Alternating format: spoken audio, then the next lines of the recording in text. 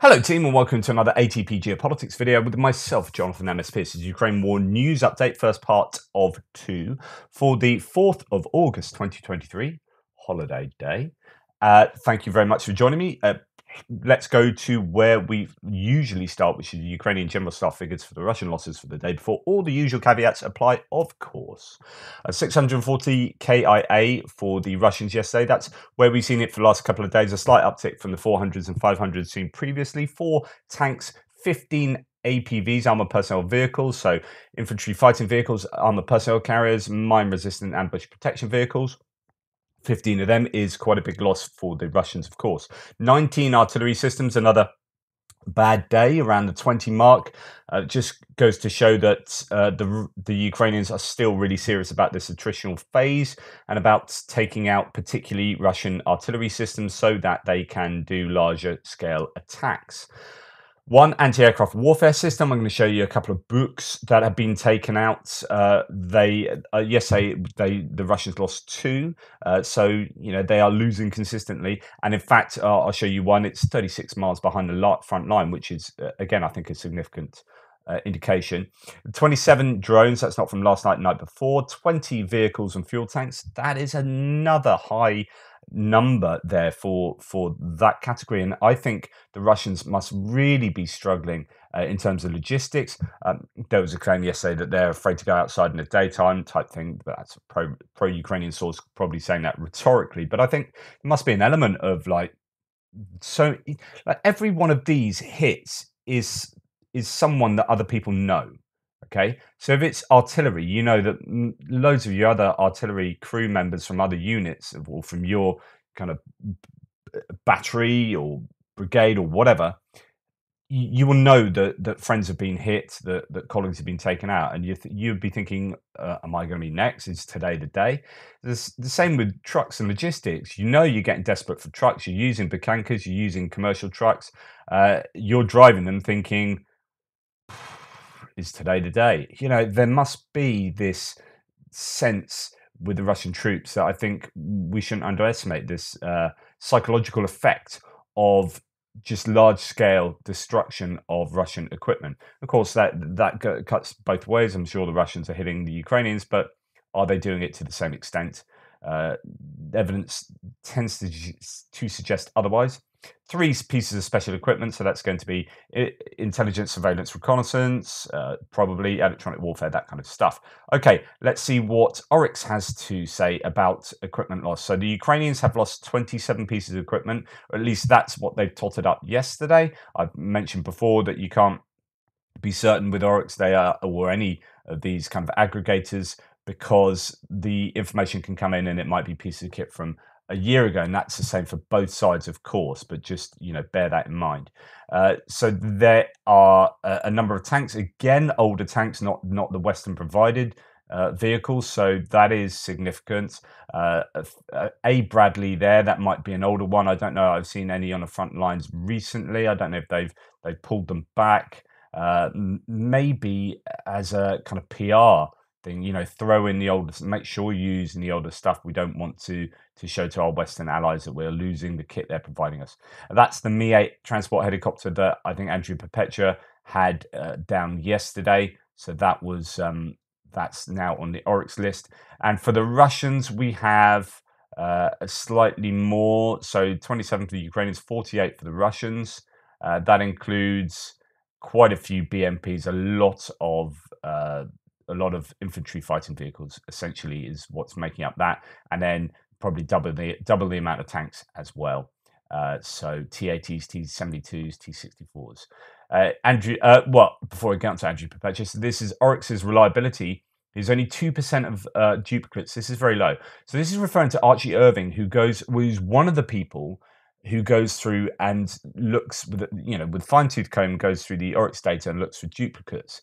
And Oryx has thanked them. It's not like you're trying to show me up here or show us up here, but actually thank you for doing that. Now, Archie Irving has gone through all the duplicates and put them into data presentation.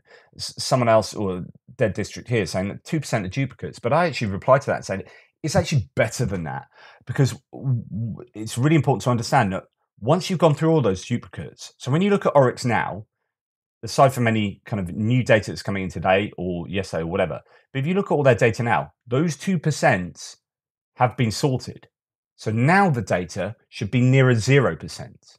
So actually, you need to understand that, I think, to know that when you look at the data, new data coming in might be 2% duplicates, but the data there now, it's been gone through plenty of times. You might find the odd one still in existence, right? But essentially, that's going to be nearer 0% duplicates because the duplicates have already been found, right? And that's so important. That goes to understanding how reliable Oryx data is. Now, that's not to say there aren't skews, that the data isn't skewed to certain types of categories, to certain maybe Ukrainians over the Russians or Russians over the Ukrainian, or that can change depending on what the category is. It might be that you see more Russian tanks on the list than Ukrainian tanks because of some data skew, and you might see more Ukrainian, I don't know, air defense systems and Russian air defense systems, or the other way around, or whatever. You get the point. Anyway, Andrew Perpetua's gone through again the videos that he's seen and images he's seen over the last 24 hours, and this is what he's come up with, which again is broadly in line with Oryx. About a two, well, approaching a two. Well, it is certainly a 2-to-1 here. Maybe slightly more actually. A lot of tanks there. There quite a few surveillance ISR stuff, and yeah, a much larger number of tanks that the Russians have lost compared to the Ukrainians. But yeah, I wonder whether someone asked me yesterday whether they think that Andrew Perpetua is going to take over because Oryx is going to ditch it in October. He was hoping to get some kind of job out of that, but what's happened with Oryx is that Western intelligence sources. Western intelligence organizations, literally national intelligence organizations and Western media all use Oryx. Literally, they use them. So when the British intelligence results, updates come out, or when the US intelligence says, "Oh, they've lost this amount of stuff," they are using as baseline modeling Oryx data, and Oryx have been like, "Yeah, doing all this work, no one's paying me." And it's taken up their lives because actually that's not their job. They're doing it as a kind of side hustle, and they were hoping to get something out of it. No one's actually gone, given them jobs. Surely, come on, U.S. intelligence. How much money do they spend a year? Surely it's just like, oh yeah, do you know what? For 50 grand a year, here you go. Like you're doing work that everyone is relying on. So yeah, I don't know. Everyone's just getting out of Oryx, I guess, what they can. Anyway, that's a side note. Amazing dance of a missile that fired off uncontrollably from a Russian Buk SAM system. This I've just shown you this because there's something quite, I don't know, mesmerizing about this missile cooking off here, having a frantic dance in the countryside of Ukraine there. It's still going, still going, still going, and indeed goes off camera. So there you go. That's a Buk. That's a surface-to-air missile system, and another one taken out as well here. So that's a couple. We saw 2 on Andrew Perpetua's list, 1 on Oryx's list there. So yeah, they are aiming for these Buks, and indeed, is it here? No, it's somewhere else. I might have accidentally deleted it, but saying it's 36 miles behind a line in the Robotna area, and that is considerable.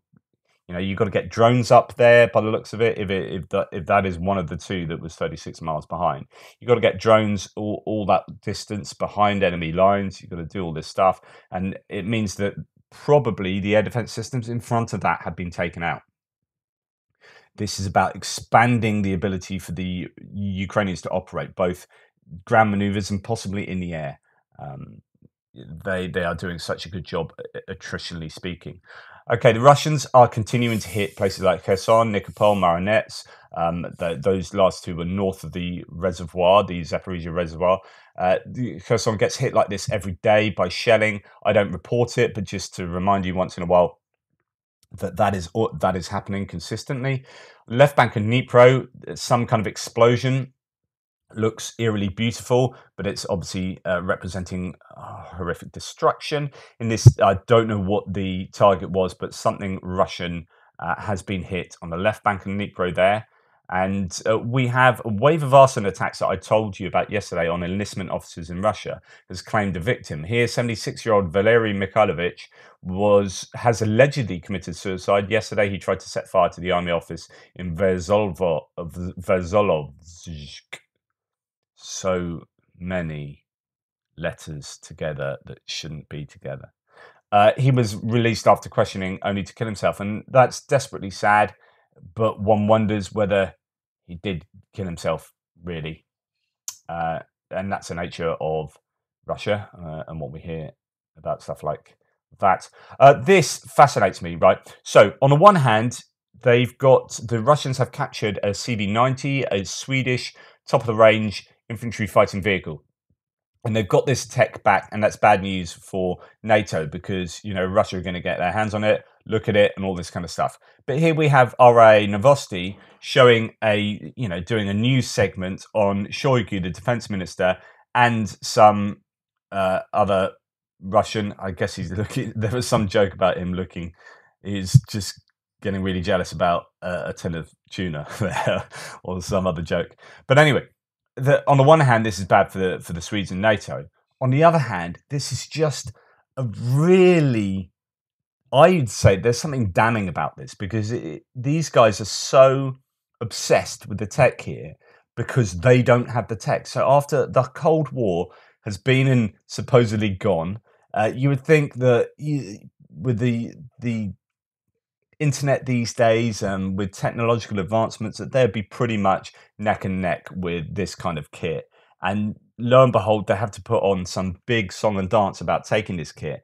But the implication is because they don't have that kit, they don't have the tech themselves. So I don't know, that to me is almost embarrassing footage. Yes, take it back, yes, look at it, but do it on the quiet. Don't make a song and dance about it, because all it does is shows that you don't have as good a stuff as they do.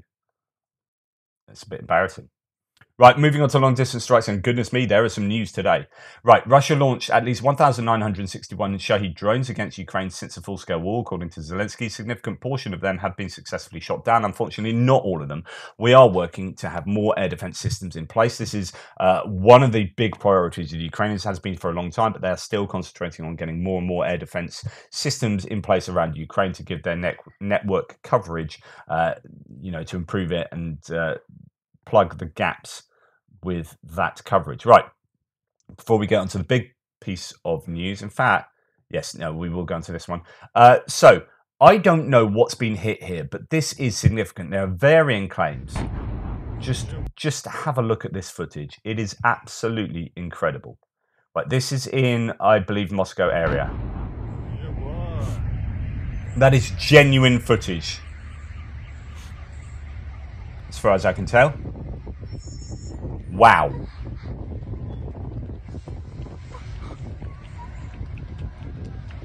And one of the people behind the camera just starts sort of crying because, see, you think, oh my goodness, war has come to us. Well, yeah. This is the kind of intention. But I don't know really what's gone on here. So here, someone says that it was oxygen battery warehouse has exploded, where batteries for drones were made, right? So that's one claim.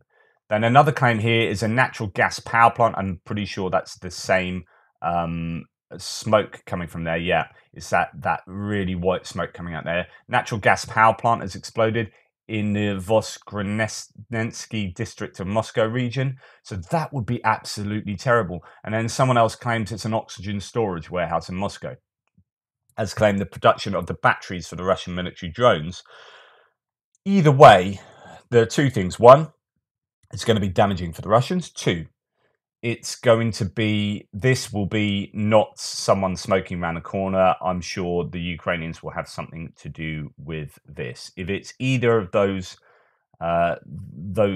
places as a target, either a natural gas, there's someone else is saying a gas station, so either a natural gas plant or an oxygen battery warehouse or whatever, it sounds like that will have Russian fingerprints, Ukrainian fingerprints all over it. Tokmak's been hit again. I think this is today. Oh no, it's from yesterday, or somewhere not far from it. That's not unusual. All the usual places I'm pretty sure would have been hit. Right. The biggest bit of news today is this. So this happened last night. When I reported this, Tandar says this early morning about the USV, that's an unmanned sea vehicle, a naval drone attack on Novorossiysk. I was already suspecting that something is different, and here we have the reason why. So the Russian regime first triumphantly claimed that the attack was repelled. But here we have footage of a heavily damaged Rapucha-class landing ship, possibly the Olenogorski Gornyak. She has a heavy list on her port side. This is really significant. So we have another Russian vessel hit.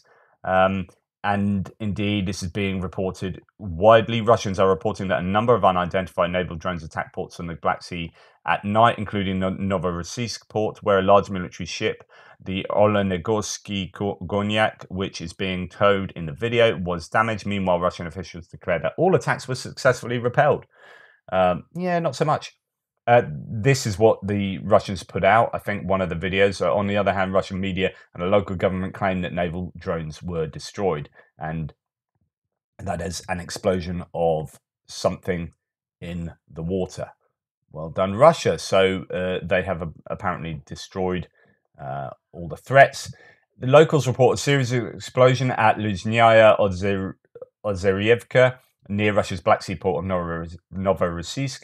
The Caspian Pipeline Consortium's marine oil terminal is located in that area. According to unconfirmed reports, marine drones attacked and damaged Russia's Black Sea oil beacon. So something is on fire out there in the sea. Don't know exactly what it is. Footage isn't the best quality. And then the latest I've seen of that naval vessel, it looks in even worse situation now. So that list is heavy, and it looks like part of the bow is underwater there. If you can see, just or very close to being, it just looks like it's worse than the other footage, but I can't confirm that for sure. That footage isn't great, but this is significant. And now footage of the actual drone has come out. So a video surfaced of the drone attacking the Russian ship. Here it is, and hits the side where it is lowest in the water now, obviously rupturing one of the compartments there. Here, apparently a 450 kilogram explosive on board. That is going to be fairly significant. That will hurt. That will hurt the Russian pride an awful lot as well. As ever with these hits, the Russians will hit back and get their retributive vengeance. That's the nature of their military project here. Russian air defense is active in. So moving on from that, that is really significant, but you know, not too much else to sound out. I'm sure lots of news will come out today. Russian air defense is active in Russian-occupied Crimea. An explosion can be seen, and locals claim that an oil depot has been hit in Feodosia, which would be 250 kilometers from the Russian front line. That's being reported widely as well. Ukraine attacked Crimea overnight. It was very loud in Feodosia. So Feodosia is here, right, well, between Kerch and on the way to Sevastopol, but it's quite a long way from Ukrainians. We have previously seen hits around there, so just to the east of there, being done by partisans precisely because they were just sort of out of range of Ukrainian missiles and whatnot. That is 250 kilometers from the front line. So you're talking 300 kilometers from where you'd safely be thinking about dropping something like Storm Shadow. It depends what the actual range of Storm Shadows are, but it could well be that this is right on the edge of Storm Shadow range or beyond it. So who knows? It might well be drones that have taken that target out rather than a Storm Shadow. So that is Crimea. And the Occupational Administration of Crimea is hiding an attack on a military base in Fardiska. Russian media reported that drones were flying to the airfield, but all were shot down, although there is a video confirmation of missile hits. The Russians introduced censorship on news about arrivals against the backdrop of mass flights from Crimea after the strike on the Kerch Bridge. So this is out this morning. I don't know that I had heard of hits there yesterday. In fact, I'm pretty sure I reported it. But the Russians are doing their very best to put a lid on these. It reminds me of what I said yesterday about the floods in Beijing, about the censorship trying not to let the world know about all the flooding that's ripped into China, into areas around Beijing, and they're putting up these hoardings to stop people physically seeing it and taking video footage of it. It's just like the desperation for controlling the narrative. Well, it's the same with the Russians here, of course. That kind of authoritarian regime. That's exactly what you would expect. Right.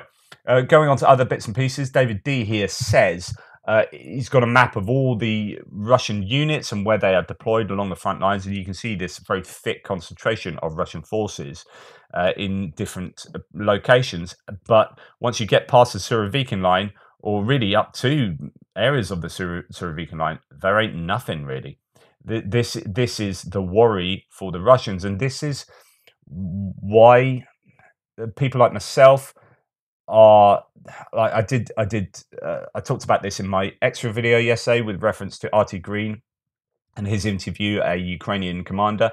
So go and check that out, where he says we are attriting and everything's going to plan, basically. And it's a bit like Kherson, where we had 2 months of attrition before the Russians realized that they couldn't defend anymore and pulled out. Well, this is what's going on. We are hitting, absolutely hammering logistics, and all the while attriting frontline resources such as air defense systems and artillery. And at some point, the Russians will capitulate. They will not be able to do the type of defending they need to do, and that will leave the Ukrainians able to change to a maneuver phase and properly move in to exploit the weaknesses. So I thought that was an interesting map. It's not the most technical of maps there, but you get the point. It does give you an indication that it's kind of hollow. That he talked about a brittle crust or something like that, RT Green. So once that crust is kind of broken, which at the moment is being sanded down all across this front line to be weaker and weaker and weaker, rather than punching through in one place. Like they tried that at the beginning and that didn't work because of the thickness of the artillery support. So now it's sanding down that crust, and then eventually it will be so weak that there'll be multiple areas where the Ukrainians can burst through. That's the theory anyway. Russian propaganda, and this is another indication that possibly things aren't going particularly well for the Russians. Russian propagandists are silent so as not to sow panic among the soldiers. Over the past week, Ukrainian troops have carried out a number of successful strikes on ammunition storage bases in Crimea, as well as on railway infrastructure in the Chonghar Bridge, for example. And actually, the propagandists have been really quite quiet. Why is that? Because if they start talking about this, it's an admission that things aren't going well, which tells the public, the internal Russian audience, that things aren't going well, and it tells their own soldiers that things aren't going well. So they're keeping quiet. Arguably, this is the kind of claim, they're keeping quiet or quieter so as not to sow that panic and not to admit that things are not going according to plan. That's a positive outlook for the Ukrainians, of course. One must take all of these claims with a pinch of salt, as I always advise. Anyway, that's the end of part one, the first part. There's, as you can see, quite a lot going on. Thank you so much for watching. Please like, subscribe, and share. I'm away on holiday later, so I'm going to try and get the second part to this done straight away, and then my frontline map update done straight after that. So it's going to be one after the other and then jogging on.